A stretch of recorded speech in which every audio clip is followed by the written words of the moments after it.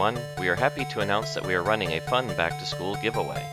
This giveaway is being sponsored by Cloud Media, the creators of the Roshambo product line, and Ameridroid, the dependable online marketplace for all things SBC. You can enter via the link in the description to our giveaway through Gleam. Just follow the required steps and you'll be entered for a full Roshambo Rock Pro 64-based gaming setup. You will receive the following items. One Roshambo Pro case and Roshambo wired controller sponsored by Cloud Media.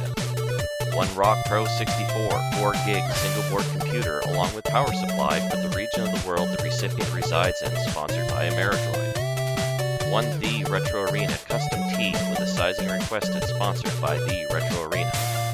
And lastly, one The Retro Arena official sticker, sponsored by The Retro Arena.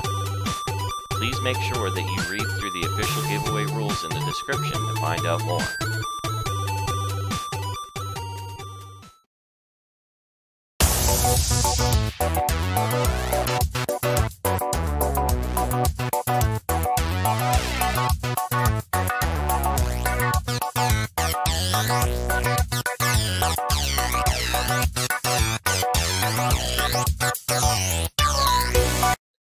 Hey everybody, it's Slappy McPhee from The Retro Arena, and we're here today with another tutorial. This time around it's going to be using the audio toggle feature, which will be added into the Retro Arena build natively coming up in a future update. But for now, for those that want to be able to use it, I wanted to go ahead and share a once-over to show you how to be able to perform the action.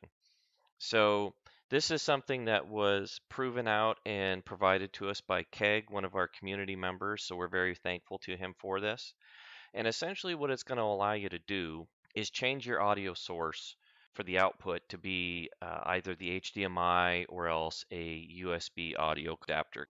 In this case, we will be testing with the 5HV2, which is an audio adapter that both hard kernel and Ameridroid sell. During this tutorial example, we'll be switching the audio from the television here to my Harman Kardon little portable Bluetooth speaker that I have plugged in with the audio cable here, 3.5 or 3.5 millimeter jack. Without further ado, let's kind of get into the nuts and bolts of this. So what you're going to need to do is we'll go ahead and have it on the website in the additional files section. We already have it there. However, I'm going to be uploading an updated version, mainly because of the fact that files here also take into consideration that you're going to need to replace one of your splash screen scripts, so then that way the audio knows what to do to actually take care of the audio being pushed out when you use the toggle.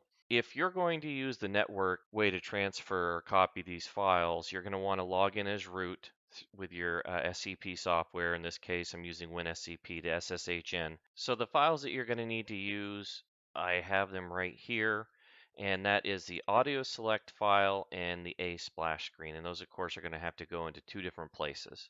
Now, along with this zip file that you can pull down from our website, you'll also have in there a copy of the README, which is pretty much going to give you your instructions on what you're going to do. Because of the fact that there are those users out there that don't have the ability to connect their XU4 through the network, right? I'm going to actually instead go through and do this more granular with the USB option. However, just for the sake of the tutorial, you would go into the bin folder here in root and you would copy the audio select file, and then you would copy the A splash screen file into the splash screen folder here, directory here, and you of course will have to overwrite that, and that's happening as root, okay? And then you should be all set. So what we're going to do now, though, however, is we're going to take a look at how somebody would be able to take care of this instead with USB. Because like I said, somebody might not have their XU4 connected up all the time for network. If somebody has it in an arcade cabinet, they don't have a Wi-Fi adapter on it, or they don't have an Ethernet connection to it. So we're going to try to help people out with that here too. So what we're going to do here is we're going to copy these two files And I have got a USB key here that's empty. Well, excuse me, I already had it there. I'm going to delete it from a previous bit of work. And now I've got it pasted.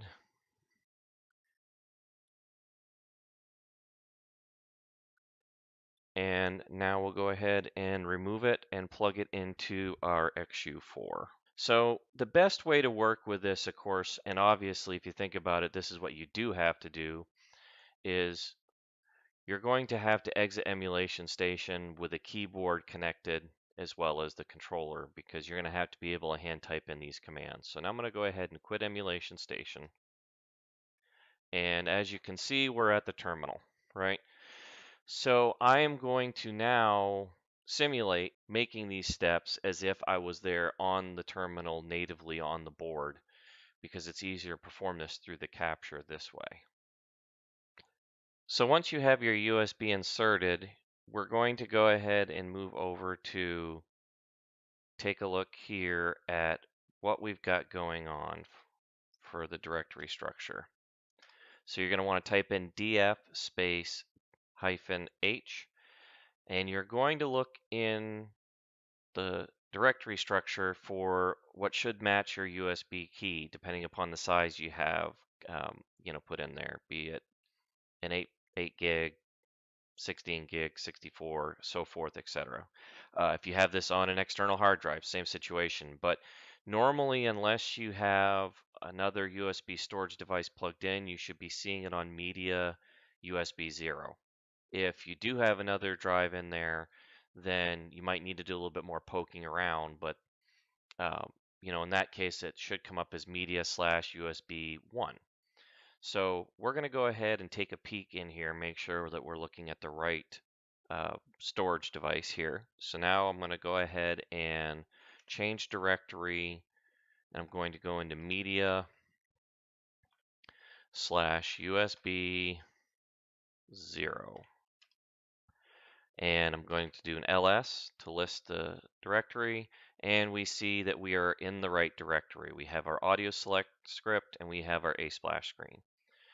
So the first thing that we're going to do here is we're going to copy the audio select over to the bin folder, and that would be performing a sudo space cp for copy, the name of the file, and then we're moving it to the bin directory, copying it to the bin directory. Now the next file that we're going to need to move over, once again, copy, is the A splash screen. So now going to go ahead and sudo copy a splash screen.sh. And in this case, it's going to go into opt retro arena supplementary, and make sure that you spell supplementary correctly, because of course, obviously, it will come back telling you, hey, I don't exist if you spell it wrong. All right, so now we have that copied in there. And as you can see, it didn't prompt, right, as being an overwrite. And that's because you're using root privileges or elevated privileges here when you did the copy. But we can go ahead and we can cd in, and in this case, just to speed things up, I'm going to go ahead and do a copy and paste and do a list again, and we see the A splash screen is there. So we know that it's there and fine. Going to go ahead and back out again. And now what we need to do is we need to make sure that we make the audio selection script executable. So that will take a command that we're going to go ahead and put in here. But first we need to move back into the bin directory. And once again, we're going to list. We see that the auto select script is there. And now we're going to type in sudo chmod plus sign X, lowercase, excuse me, not capitalized, so lowercase,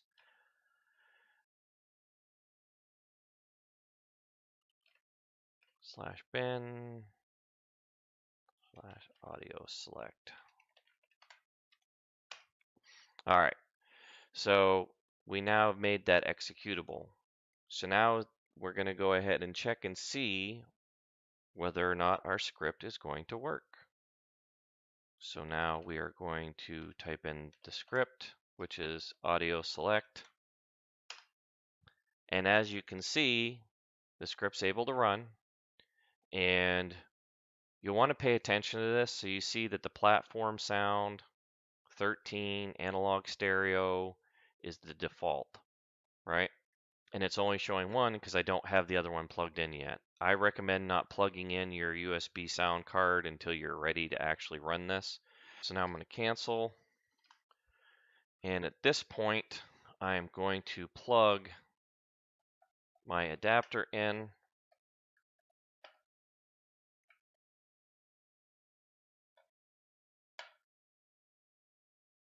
Make sure that my speaker is on. And before I actually make this switch, what I'm going to do is do one more test to show that it's coming out of the television speakers.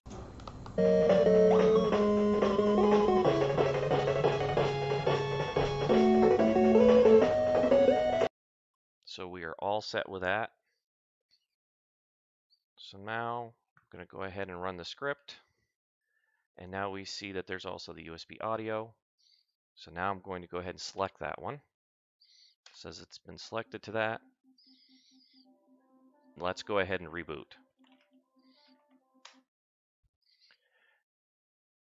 And we are now going to confirm to be sure that the audio is also working with the splash video and then also with an emulation station.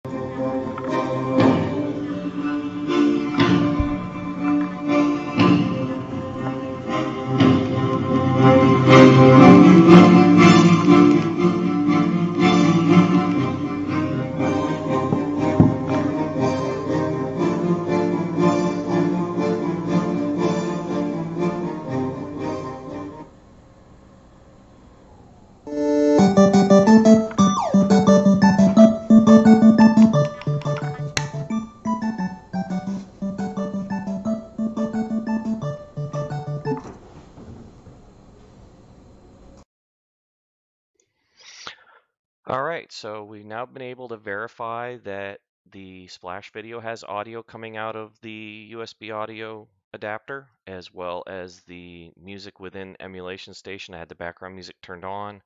So you should not run into any issues with any of your emulators.